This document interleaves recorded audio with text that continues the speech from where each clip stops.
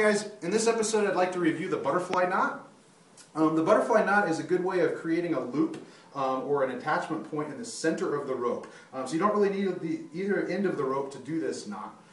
The way I've always found this knot to be simplest to do, okay, is to create a series of loops in the palm of your hand. Okay?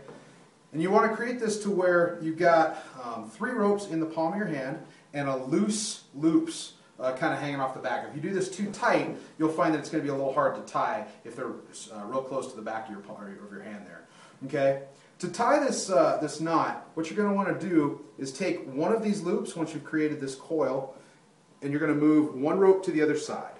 Then you're going to repeat that step and move the second rope to the other side, grab it, and pull it through those loops that you started out with. Okay?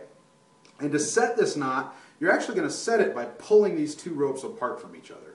Okay? And it'll create kind of a butterfly type appearance here, that hence its name. What you've now created is a loop off of the rope that you could use for an attachment point. You could use this for a grab handle, you could use it for a foot loop, whatever you really needed it for off of the rope. The other thing that you can do is utilize it to isolate a damaged section of the rope and get it out of a load situation. So if you had a damaged portion of rope, you could use it to eliminate that damaged portion by putting that damaged portion out here. I can demonstrate that real fast as to how you would actually do that. I've got a piece of tape on this rope here, which we will pretend is our damaged portion of the rope. Okay? When I'm creating my coil across my hand here, what I'm going to want to do is put that damaged portion as my center rope within that coil. Okay? And that way, when I bring these over, so the first one goes over, second one goes over, grab it and pull through.